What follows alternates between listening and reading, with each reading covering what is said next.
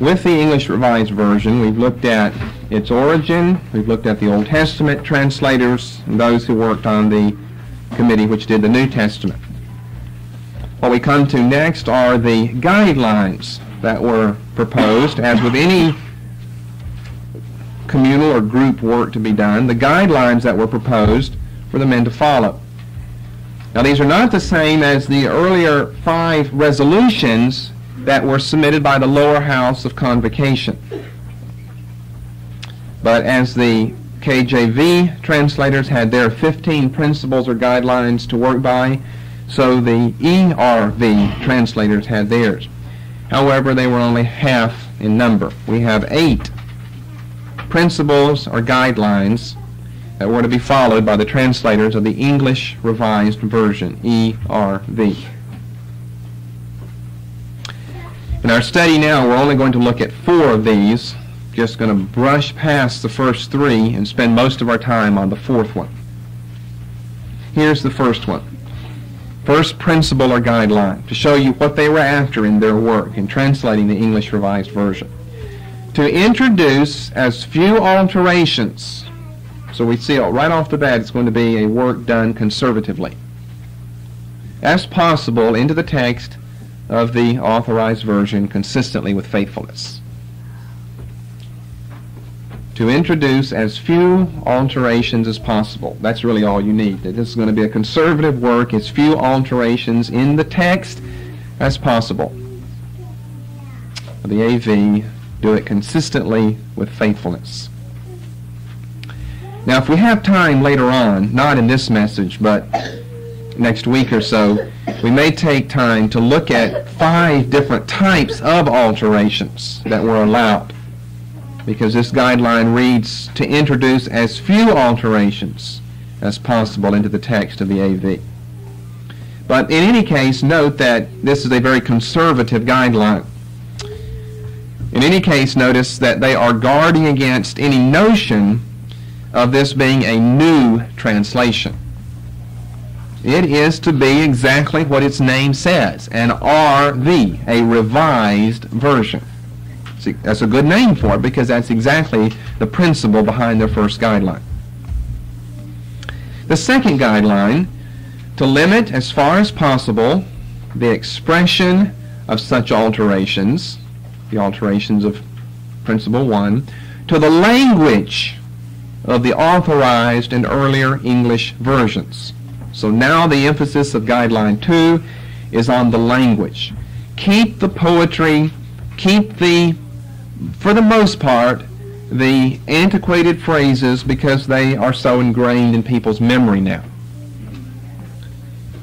So number 1 was introduce as few alterations. Number 2, to limit as far as possible the expression of such alterations to the language of the authorized and earlier English versions.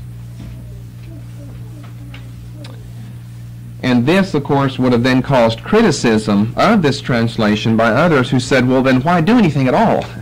I mean, if you're going to be so conservative as to make as few alterations as possible, and when you make them in KJV language, well, then why even translate? You're not really doing anything or giving us anything. Well, that criticism is maybe only 20% valid, as the 4th guideline will show you. The 3rd guideline read, each company to go twice over. That's the important point. The portion to be revised once provisionally, the second time finally, and on principles of voting as herein after is provided. In other words, go over the work twice. Each company to go twice over the portion to be revised, once provisionally, the second time finally, and on principles of voting as hereinafter is provided. You may can tell that I'm not even intending to give you time to get all of that down word for word. Okay, now we come to what we want to come to, and that's the 4th guideline.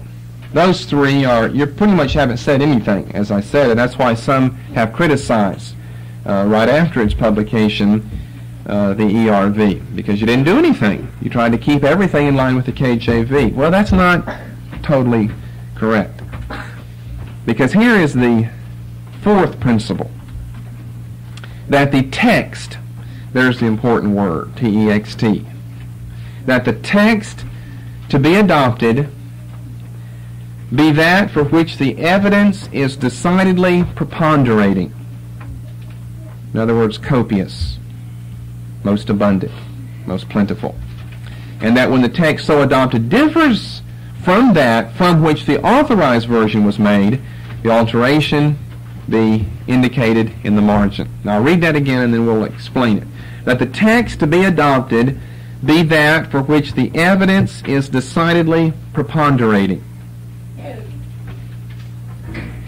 And that when the text so adopted differs from that from which the AV was made, then the alteration is to be indicated in the margin. So, in other words, we have the KJV and the text that lies behind it. And so now we've got the ERV, and they're saying we're going to only use the text for which the evidence is most decided. And if they think that it's different than the text of the KJV, then they're going to use a different text and then note over here in the margin the evidence and the alteration, why the alteration has been made. Okay, here at this point we have the heart of the purpose behind the ERV, behind its being translated. Why translate it if you're going to stay as close to the KJV as possible? Well, only as close in language and so forth. Make as few alterations as necessary, as possible. But if the text behind the KJV is thought to be by the translators of the ERV deficient, such as late in history, then a change is going to have to be made. And that's the whole basis for the English Revised Version. Tie together what I said years ago in textual criticism about the increase of knowledge, textual knowledge and studies that have been done, with what I've said just recently of what has happened in the period between the KJV and the ERV. And by the way, the information is the same, and you'll see what I mean. That the great men like Tischendorf and Tregelles and Westcott and Hort and the textual theories and the new manuscripts and so forth that have come to light have blown to pieces the time-honored Textus Receptus. And it is now time for a change. Of course, not everyone agrees that it's time for a change, but nonetheless it is, and a change has come with the translation of the ERV. Now let's break this up now into two parts, Old Testament and New Testament. This fourth guideline is the whole point for the ERV. They've got a better text, they feel. I mean, whether they're right or wrong, that's what they feel, that they have a better text, and so they want to do something about it. That is, make a new translation. They don't have the problems you see then, in 1881, that modern translations have had in this century with antiquated language of the KJV. That wasn't an issue to them.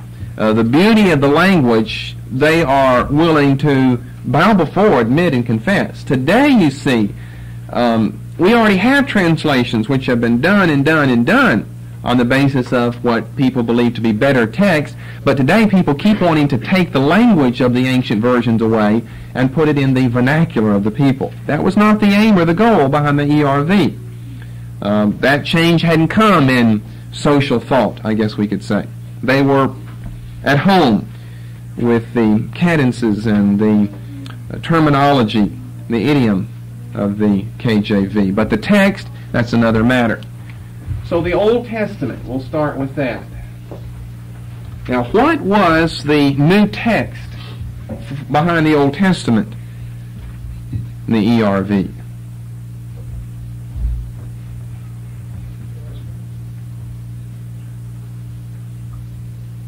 What was the new text behind? I mean, they're looking for a better text. What was the new text behind the Old Testament of the ERV? There was no new text. That was hard. The Dead Sea Scrolls are 80 years away, their discovery, 80 years away. All they have is the Masoretic text. Nothing has changed. No new discoveries concerning the Old Testament. Remember, most of these manuscripts that we keep talking about are manuscripts of the New Testament, not the Old. The Old had been the Masoretic text. which had been standardized 8th, 9th, 10th century AD, and which hadn't changed, and didn't change until the recent discovery in this day and age of the Dead Sea Scrolls, and then it only changed slightly.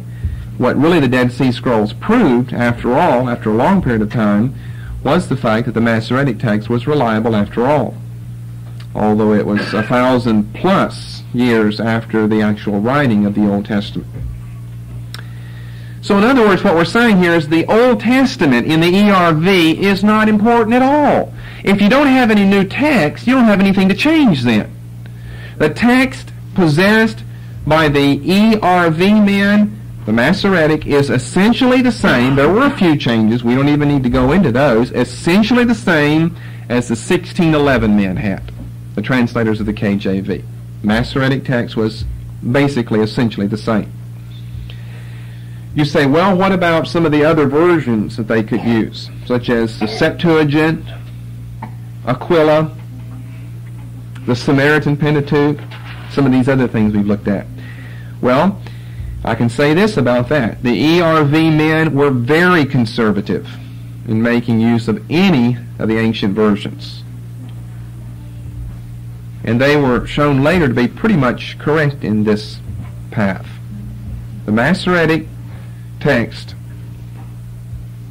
of the Hebrew Old Testament is basically the most reliable. You can get some help from the Septuagint, Aquila, Theodotion, Symmachus, Origen's Hexapla, the Samaritan Pentateuch, and so forth, but not a lot.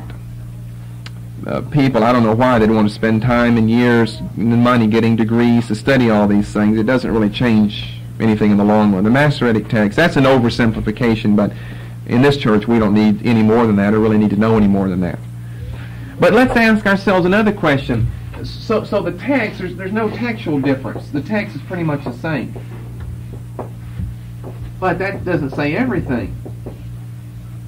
What advantage do the translators of the ERV have over the KJV men concerning the Old Testament? We've talked about this in recent times.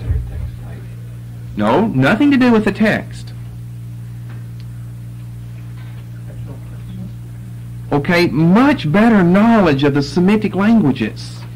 You see, the Semitic languages weren't languages that were on the rise being studied in 1611.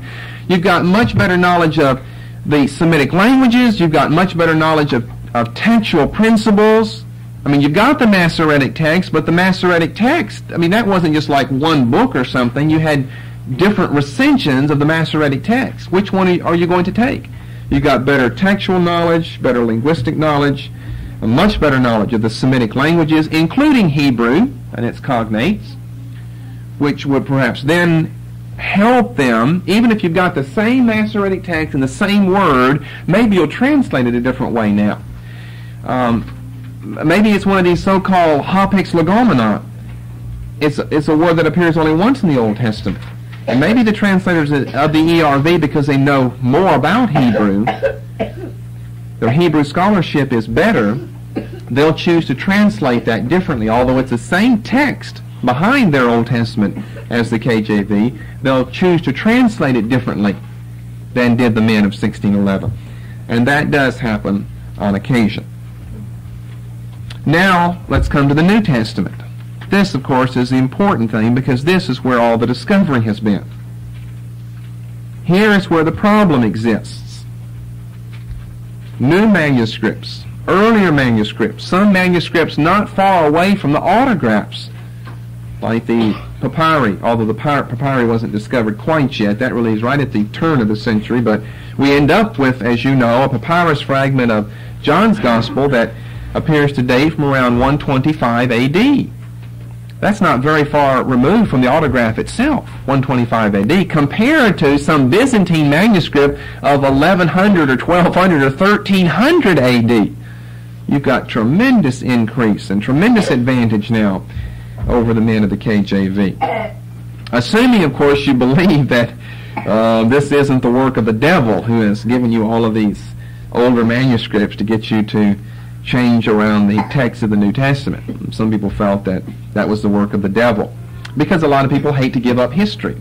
I mean, we've done it this way all along. This has been the text all along, is the Byzantine Textus Receptus, and they hate to surrender history. I think some people even felt that maybe just as God had written with his own finger and given the Ten Commandments to Moses, that the devil wrote these manuscripts with his own finger and hid them in places like St. Catherine's Monastery on Mount Sinai, the foot of Mount Sinai to be more precise. But that's going to the extreme, I think, of superstition in explaining this. Okay, we've got people like Tregelles. Remember, he was one of the people on the New Testament committee, who is one of the luminaries, along with Tischendorf and Westcott and Hort, of the mid to late 19th century, who has done so much discovering as well as translating and textual work. However, Tregelles is ill at this time, and so he worked little, if any, on the ERV. He died in 1875, and the work does not come out until the next decade, the 1880s. Of course, we still have Hort to deal with, and we're still looking for Westcott, but here's Tregelles right along with Westcott and Hort. That is, they believe the same textually. Their textual theories are aligned, but Tregelles is ill. He works very little, if any. I haven't been able to determine one way or the other whether he actually had a hand in the work, but if he did, it was a small hand, a small role that he played, because he died in 1875. The other important textual critic that we have, well-known one that we discussed some time ago, is Scrivener, along with, of course, W.H., Westcott and Hort. We've got them. Well, we've got another man, Scrivener. Well, maybe I should start with Westcott and Hort. This is something that's very interesting to note. Westcott and Hort, who are working on Bible translations. I won't tell you where Westcott is right now. We'll find where he's been hiding later on. But Hort is working on the ERV. Westcott is not working on the ERV. He's working on something else. But Westcott and Hort, who are working on English Bible translations, are simultaneously busy at work on their Greek New Testament, which was published 5 days before the publication of the ERV's New Testament. See, we've got this going on at the same time. Westcott and Hort are probably the two best-known names as far as textual criticism is concerned in the 1800s. And they are involved in English work. Let's just say, to simplify the matter, that both of them are involved in the ERV, although Westcott isn't. At the same time, simultaneously, they're busy at work on their Greek New Testament, written in Greek. Of course, you go back to the manuscripts and you pick out what you think to be the better variants, following their so-called neutral textual family, which has been blown to pieces, that theory since then, but they were on the right track. There's really not any such thing as what Westcott and Hort felt, but they were on the right track. By the way, I just noticed this, that next year, 1988, Hendrickson Publishers in Boston has slated the publication of one of the 2 volumes that Westcott and Hort did. They did 2 volumes in 1881. One, their Greek New Testament, just a Greek Bible, and 2, a volume that gave an introduction to it, why they chose the variants that they did. In other words, the whole elaboration of Westcott and Hort's textual theories. And that's been out of print for 100 years. And that's slated to come back in print by Hendrickson Publishers. I don't have a copy because it's not ready yet, but I hope to get one. The second, not their Greek Bible, because it wouldn't be of much value today. We've got better Greek Bibles around. But their other volume that gives the introduction and all of the reasons why they believe the way that they do. So, anyway, that brings Westcott and Hort up to date. But they are working on the Greek New Testament at the same time. I said it was published 5 days before the ERV's New Testament. They make all of their work available to the New Testament committee members for the ERV. So in other words, Westcott and Hort, because they are kind of like the leading names, they're Cambridge New Testament Greek scholars here, well, really professors of divinity, but because they're kind of the leading names, then they have, I mean, their hand is seen very evidently in the English Revised Version. But the other man that I mentioned, Scrivener, who also is on this committee, was a strong opponent of Westcott and Hort. We gave this to you last Sunday morning because he was such a strong proponent of the Textus Receptus. You see, most scholars are following Westcott and Hort at this time. There are new theories of different texts and so forth. Scribner was not following them. However, Scribner was constantly outvoted whenever it came down to voting time on which text to follow or how to translate. Scribner was always in favor of the TR, and he's always being outvoted. Now, according to Kenyon, Kenyon, who wrote, this has been in this century, a famous book on the history of the English Bible, the Greek text behind the ERV differed in 5,788 places when compared with the Greek text behind the KJV. So that's not exactly the same as saying the ERV differed in that many places, although you'll have that many and then some. But the Greek text behind the ERV differs in 5,788 places from the text behind the KJV. This is according to Kenyon. I haven't counted them. I've got better things to do. With 1/4 of them causing material difference, what Kenyon calls material difference. He doesn't mean doctrinal difference, but I mean there's a substantial change. It isn't just a plural versus singular form. There's a substantial change. 5,788 places of difference, with 1/4, a quarter of them causing material difference.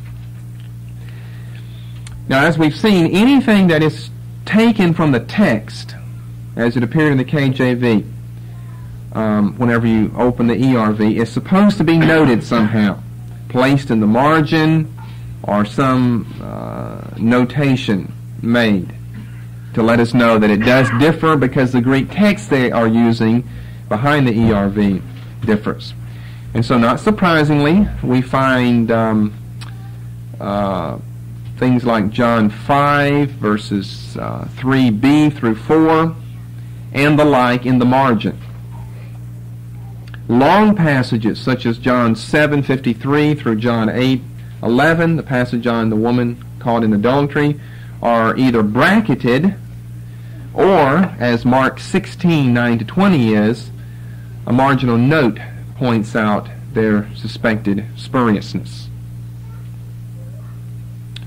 Now, I think you'll remember those are probably three of the best-known problem passages there. The ending of Mark 16, the long versus the short ending, the woman caught in adultery, first few verses of John 8, and maybe the one that you don't remember as well because it's such a short passage is that one in John 5, verses 3b through 4.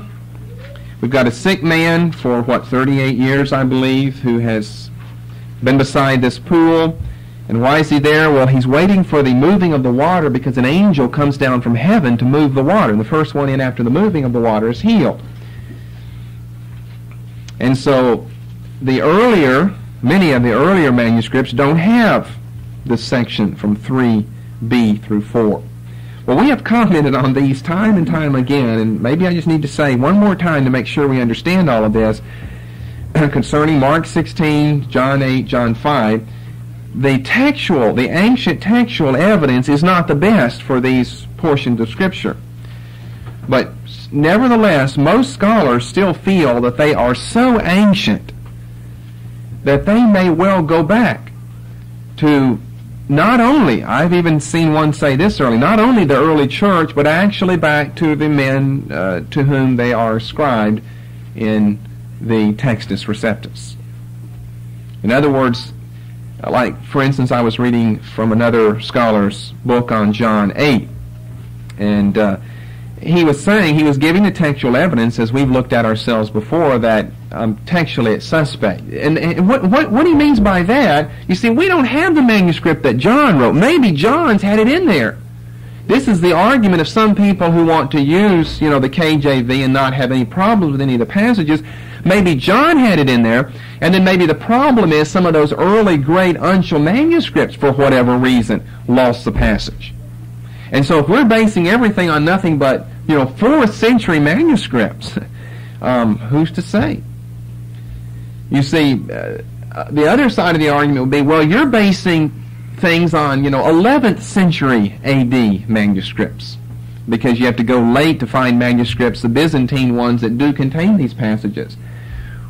Well, is that any worse than basing everything on 4th century or 3rd century, really 4th century AD manuscripts that don't have these passages, when maybe John did have this passage? Maybe Mark did have that passage. So they're hotly debated. So, see, I haven't taken them out of my Bible, but I'm saying we've got to, and you know what, I think I've said this before, there is nothing in any of those passages that is heretical or unorthodox in any sense of the term. They are in perfect agreement with what we know from Jesus or from the early church. And I think I made this comment on John 5 one time. That's why I have you over here. Read along with me, and I want to show you how it would appear as though the passage doesn't make sense if you leave out verses 3 and 4. After this, there was a feast of the Jews, and Jesus went up to Jerusalem. Now there is a Jerusalem by the sheep market, a pool, which is called in the Hebrew tongue Bethesda, having 5 porches. In these lay a great multitude of impotent folk, of blind, halt, withered. Then we just skip to verse 5, because they tell us the rest of that's not supposed to be in there. And a certain man was there, which had an infirmity 38 years. Now don't read on. Stop there for a moment. Why are all these sick people in these 5 colonnades here, these 5 porches? Why are they all there? See, this passage would give us no explanation for what caused so many sick people to be congregated at the same place. Then let's go on. When Jesus saw him lie and knew that he had been now a long time in that case, he saith unto him, Wilt you be made whole? The impotent man said, Sir, I have no man when the water is troubled to put me into the pool. Now verse 7 is not suspect in anyone's guidebook. Well, what do you mean water is troubled? If you leave out 3b through 4, we don't know what you're talking about, because there's no troubling of the water in verses 1 through 3a. You have to read that passage that the earlier manuscripts don't have for the interpretation of verse 7 to be given to you. See, now let's go back and read what the modern versions take out. 3b, waiting for the moving of the water. Well, now that'll help us explain verse 7 then. For an angel went down at a certain season into the pool and troubled the water. Whosoever then first after the troubling of the water stepped in was made whole of whatsoever disease he had. That would explain why all the sick folk are there. That would explain why the man talks about water and it's being troubled in verse 7. But if you follow the new versions like ERV and NIV, they'll all, I'm sure, have notes on this, and it's not found in the ancient manuscripts, and you take that out, you're kind of pulling the rug out from underneath your own self, because you're left with nothing, a void, a vacuum. And the same is true with, not the same in the sense that you can't even interpret the passage, but I mean the same type of argument is used for John 8 as well as Mark 16, that there's nothing wrong in the passage. The teaching in those passages is found more or less in other places of Scripture. The added, for instance, in Mark 16, no problem with the teaching there. That's found in other places. The commission reads similar to other commissions, such as in John 20, Acts 1, especially Acts 1 and Matthew 28. The attitude and the spirit of Jesus in John 8, verses 1 through 11, is as we know him to be in the Gospels, and so anyway. The passage, however, in 1 John 5, verse 7b through 8a, heavenly witness passage, what does the ERV do with this? It's totally left out. Not a note in the margin, not a bracket, not anything. That was against their own guidelines. They said if you leave something out, put a note of it or put it in the margin. Well, we have John 5, 3b through 4 in the margin. We've got a note of it there. Mark 16, a note. John 7 and 8, bracketed. 1 John 5, 7b through 8a, totally left out. Well, that's not a surprise because we know the history behind that. Erasmus got into some problems challenging someone over that, and so someone went out and wrote a manuscript and stuck it in. And that's not found in any manuscripts for hundreds and hundreds of years. It's not that we've got a difficulty of maybe some of the important ones leave it out, but the unimportant ones include it. Nobody includes John 5:7b through 8a, the so-called three heavenly witness passage. So that would, I guess, be okay to leave it out. But, of course, whenever that happened, a great cry went up from the lay people who saw this, because they feared that the translators, who, by the way, we've seen many of them were of a liberal persuasion, were trying to remove the doctrine of the Trinity from the Bible. Because this was a famous proof text for the Trinity. But it's really not the best proof text for the Trinity. Number one, because it's suspect textually. Number two, because it is rather mystical. The water and the Spirit and the Word. And go to some passages like Matthew 3, where Jesus is being baptized and the Father's voice comes out of heaven, "This is my beloved Son, hear ye him," and the Spirit is descending in the bodily form of a dove.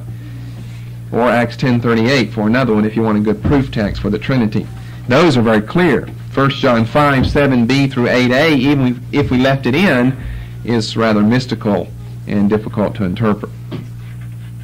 There was one great notable opponent who opposed to the ERV, and that was John William Burgon, B-U-R-G-O-N. John William Burgon, Dean of Chichester, C-H-I-C-H, Chichester, from 1876 to 1888.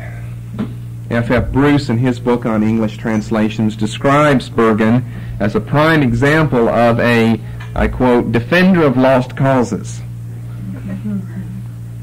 The times had changed, and Burgon was not willing to admit that the voice of antiquity, all earlier Bible translation work, along with the voice of the majority of the manuscripts, which were, however, late, were simply wrong.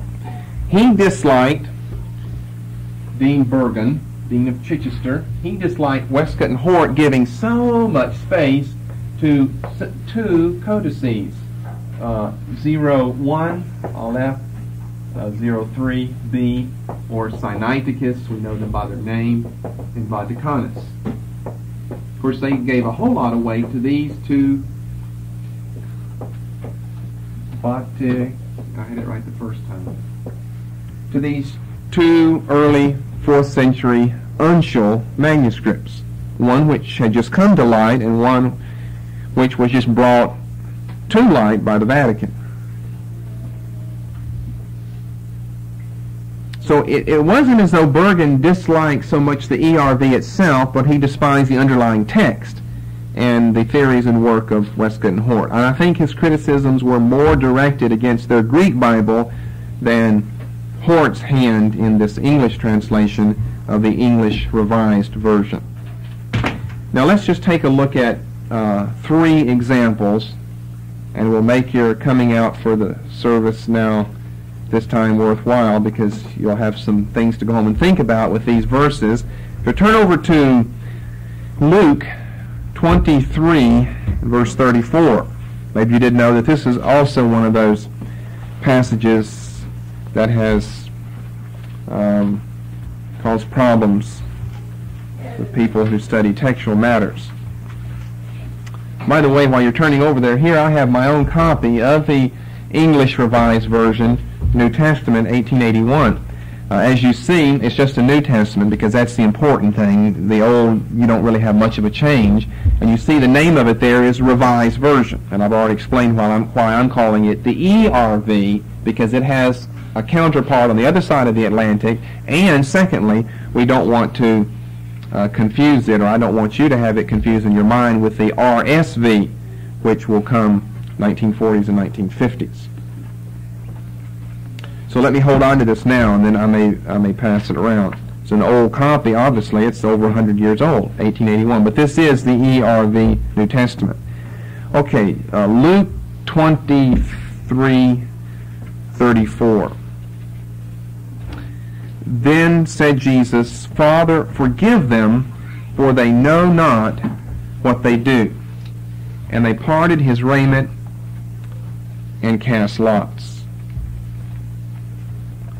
Now let me read what Bergen had to say about this passage. These 12 precious words, Father, forgive them, for they know not what they do, Doctors Westcott and Hort enclose within double brackets in token of the moral certainty they entertain that the words are spurious.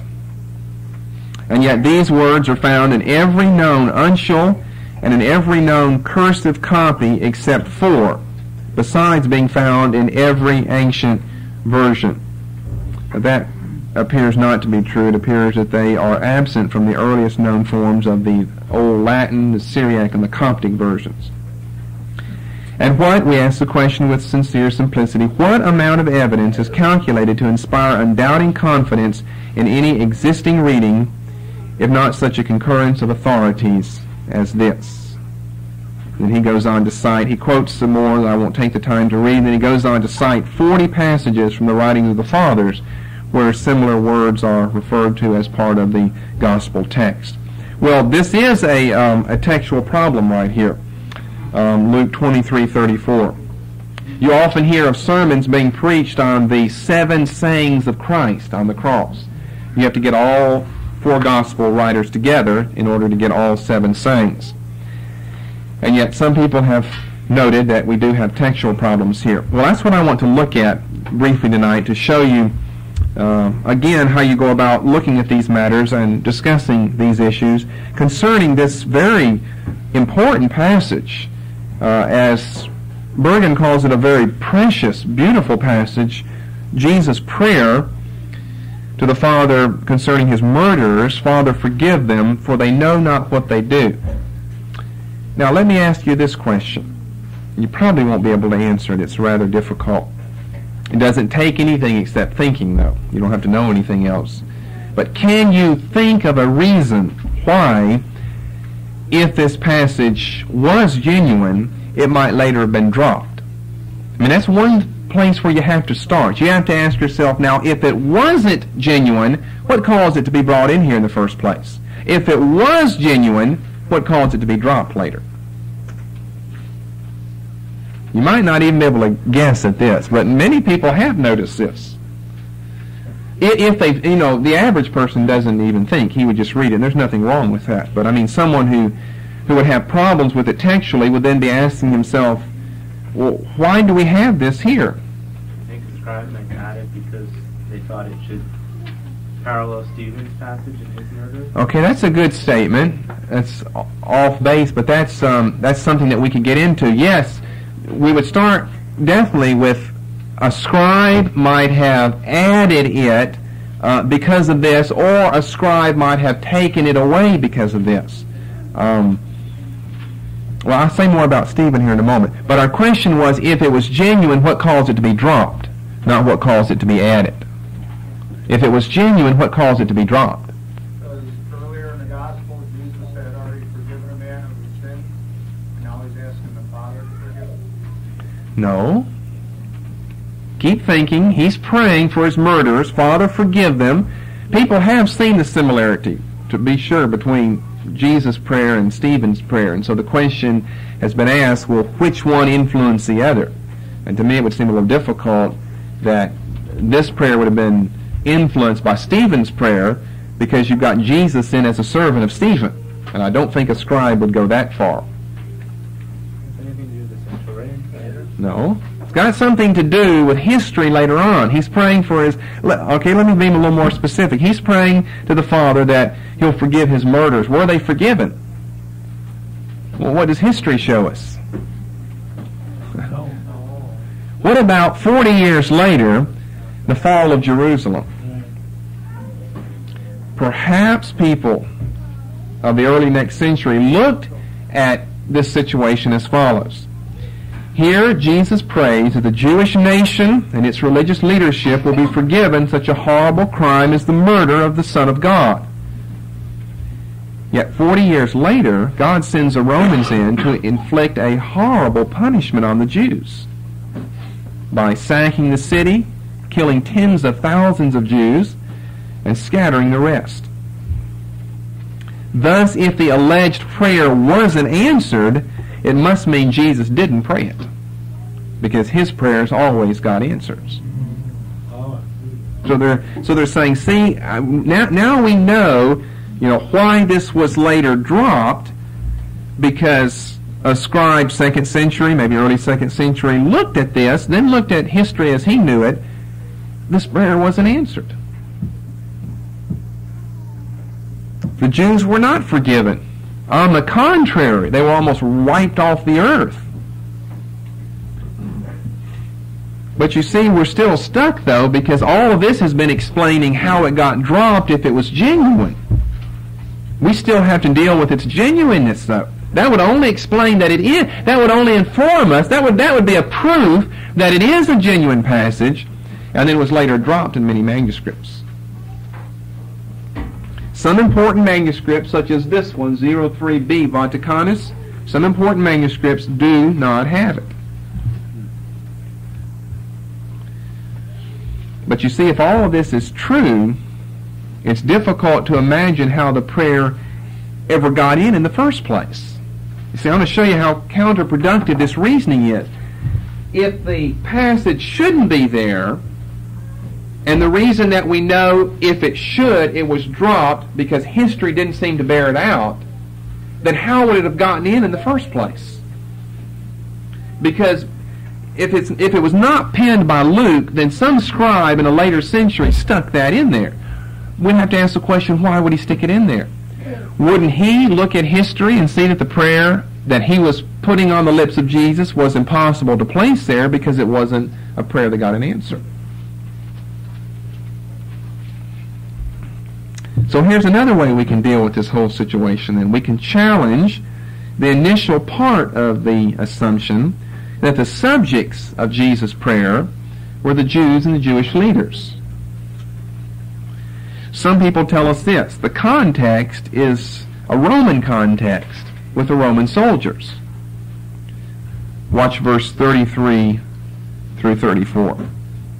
And when they were come to the place which is called Calvary, there they crucified him, and the malefactors, one on the right hand and the other on the left. And Jesus said, Father, forgive them, because they don't know what they do.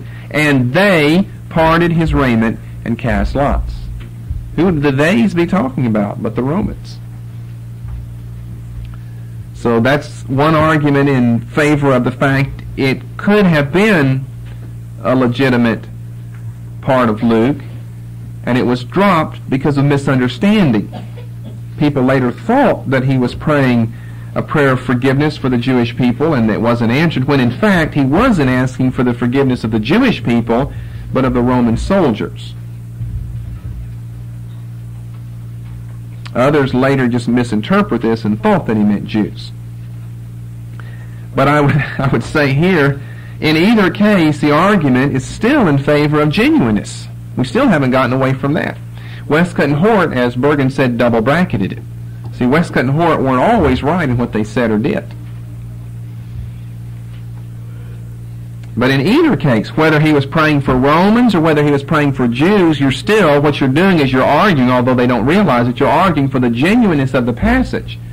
Later it was dropped, some people would argue, because the Jews or because the scribes misunderstood and thought he was talking about Jews. Well, let's say that he was talking about Jews or that he wasn't talking about Jews.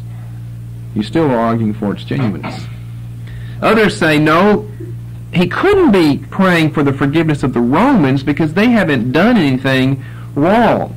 In other words, they are only carrying out orders here. They are not the ones personally guilty. They didn't have the venom in their blood. Remember, Pilate tries 3 times to let Jesus off or to get him off. And so he's not praying for the Roman soldiers who are only doing their duty, but for the Jewish people who are responsible for it. Well, here would be my response. This is a difficult issue, but here would be my response. Westcott and Hort, the UBS, which is the standard Greek Bible that's used today, TDNT, the Theological Dictionary of the New Testament, all these major works are against this verse as being original. Westcott and Hort are against it, as we've seen. The modern Greek Bibles are against it. Some of you own a UBS or Nestle Greek text.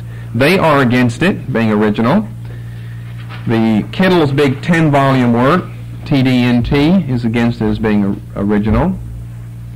The New Evangelical Expositor's Bible Commentary, abbreviated EBC, I wouldn't say is against it, but certainly is not for it. I think the author starts off the textual discussion of it with the words "may not." These words "may not," I'm sure that's what he said, may not have been part of Luke's original gospel. In other words, he's inclined to be against that. My response is, I think they were a part of Luke's gospel. And here are my reasons why. And there's so much more we could say about this, but we'll just come down on the positive side and give you a couple of reasons at this time. Number one, we do have early manuscript support for it.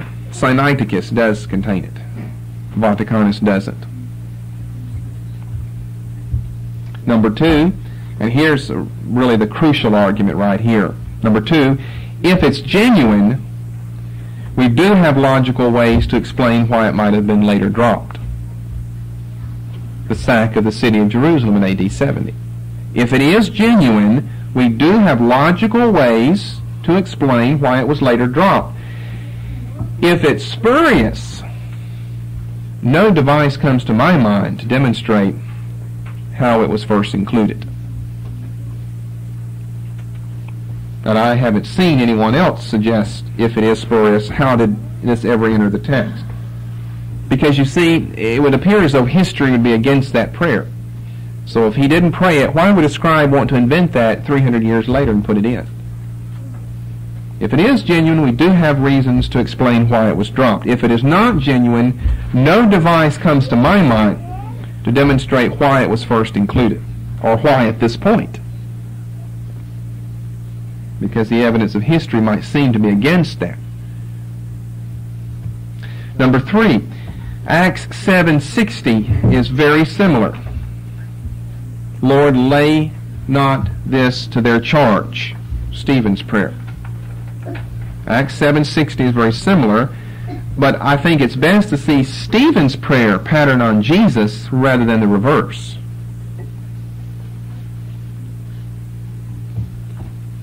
If Jesus truly prayed this prayer, and I believe that he did, I don't think there are any good logical reasons to say that he didn't. If he did pray this prayer, it would only follow suit that his disciples afterwards could be found praying this prayer whenever they were receiving ill treatment at the hands of their enemies. But you see, let's just assume that it was not original. Well, we know we don't have any problem with Stephen's prayer. Father, forgive them. Don't lay this sin to their charge. Well then, are we going to imagine a scribe would have gone back and then put Stephen's words on the lips of Jesus? That wouldn't make any sense then.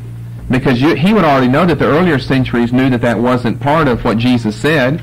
Then you're making Jesus a servant of Stephen. You're making his prayer patterned on Stephen's prayer instead of Stephen's prayer patterned on Jesus' prayer. And number four, as I see it, the important matter is determining the subject of the prayer. For whom did Jesus pray? Jews or Romans? As I see it, the important matter is to determine who the subject of the prayer is. Now, of course, as we've already said, many argue Romans. Because of this phrase, they know not what they do. These people argue the Gospels make plain the fact that the religious leaders crucified Jesus with open eyes, in the sense that they had seen the miracles, they had heard the teaching. They didn't really have anything to do about that except get rid of the man. So in other words, this prayer wouldn't, because it couldn't, apply to them. Father, forgive them, for they know not what they do, because the Jews knew what they were doing. They went against all the light that they had seen in crucifying Jesus. But for a Roman soldier who maybe had just been brought down from Caesarea along with the prefect or procurator, Pontius Pilate, they might not have been privy to charges and this information against Jesus. And so they're cruel, pagan people, and they treat Jesus very cruelly, but they really don't know what they're doing. They haven't had time to see his life and hear his teaching and watch the miracles that the Jews have. So that would kind of be the arguments in favor of the subjects being the Romans of Jesus' prayer. But then I think you come down very strongly on the other side of the issue and say, no, the subjects of Jesus' prayer are his people, the Jewish people. That's the context of Stephen's prayer, by the way. Who kills him? The Jews, the religious leaders. The same Sanhedrin that put Jesus to death. And in one sense, the Jews didn't know what they were doing. In one sense, they did. I mean, they did it with their eyes open. They couldn't resist this man with his wisdom and with his miracles. But in another sense, if you knew with your heart of hearts that this is God in the flesh, no person in their right mind would kill him. So I'd say in one sense the Jews didn't know what they're doing. In other words, they could fit this description, for they know not what they do. In one sense the Jews didn't know. Remember whenever Jesus prayed over Jerusalem, I think we've got a statement that's similar to what I need here in...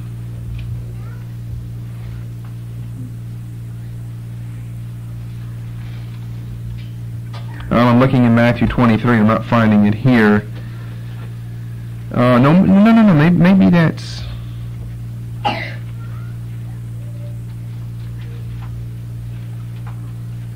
Well, it must be in a parallel passage where Jesus said, if you knew what had been brought unto you, you know what I'm thinking of? Maybe if someone can help me with the passage, then you wouldn't have done this. It must be a parallel to Matthew. What's the parallel? Luke 11. See if it's in Luke 11.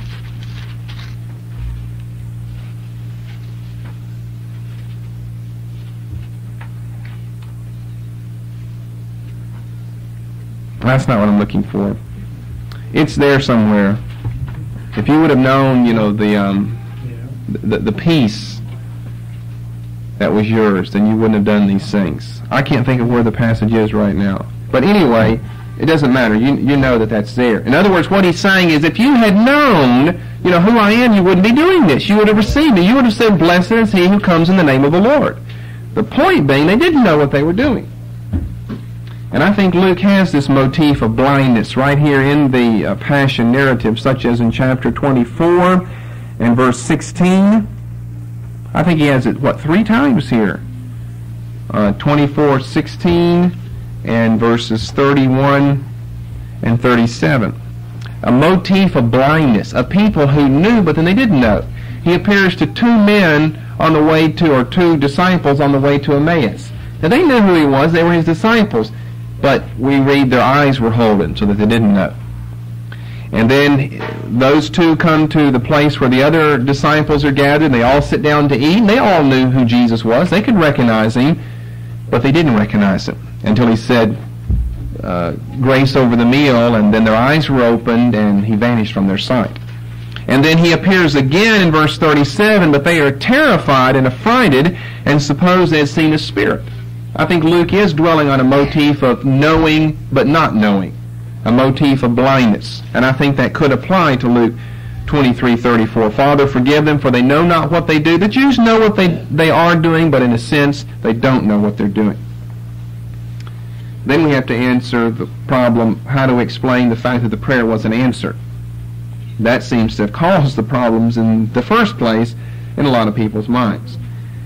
So how do we explain the prayer not being answered? Well, we don't explain the prayer not being answered because it was answered.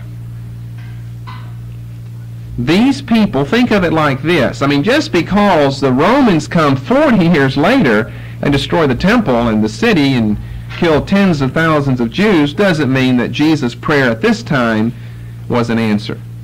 These people and their leaders deserved to be immediately vaporized, annihilated for murdering God's Son. In other words, what I'm saying is I feel nothing short of a personal prayer of the Lord himself could protect these people from the wrath of Almighty God. They are putting to death God's own Son. They deserve to be vaporized on the spot for that. The religious leaders and the people who are crying, "Crucify him, crucify him." I think that is what we need to understand. I don't think that he's really praying. Well, let me say it another way. Well,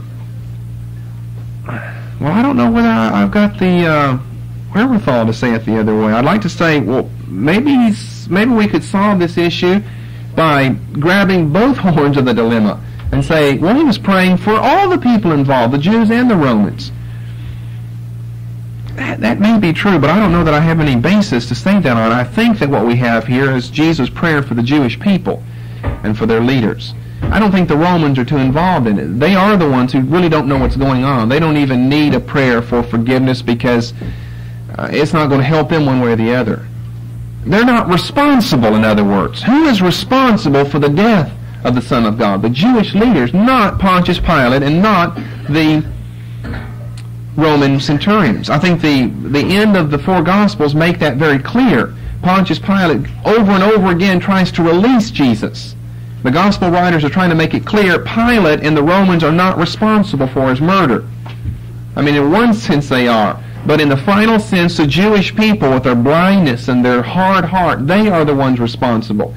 And think, this isn't a mere man. This isn't like your son. This is the Son of Almighty God. And these religious leaders are murdering him.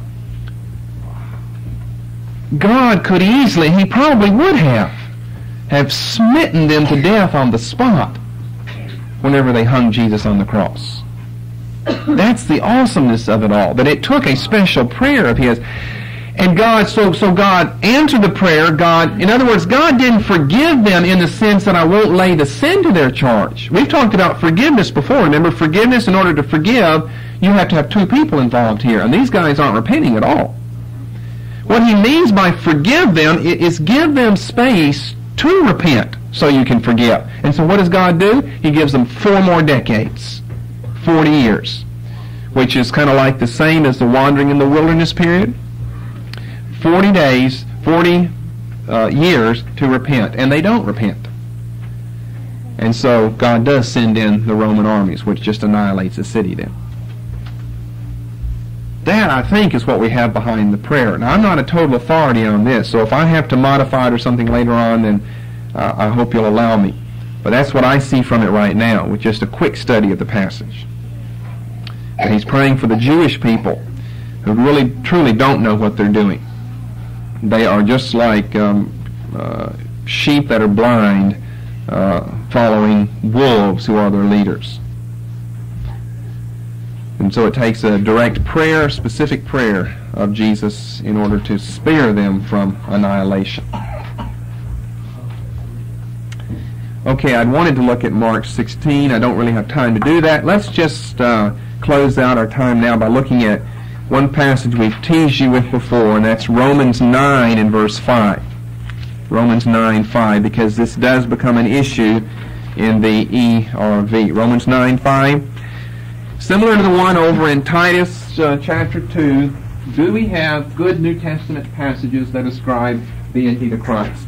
Not by calling him Lord, because Lord was also a term that you could call your husband or your master, but God, G-O-D.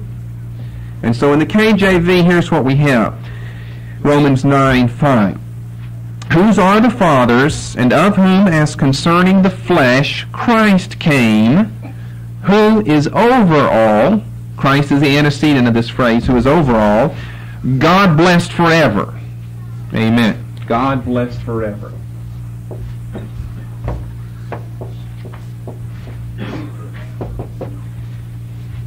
And the cult people will give you problems with this passage right here. And it is ambiguous, to say the least, as it's translated in the KJV. We need before this Christ. X, just in Greek, would stand for Christ. Christ, who is God blessed forever. Christ, who is God blessed. Well, what are we saying? Are we saying this? Christ, who is God blessed. That he's blessed of God. Christ, God blessed forever. Well, you could say that of yourself, Joe Smith, God blessed. That doesn't prove deity for you, though, does it? It just says you're blessed of God. That's one way you can interpret that he's God blessed, by putting a hyphen between the two words. It all depends on punctuation, and the Greek manuscripts don't have their punctuation. Or do we need a comma?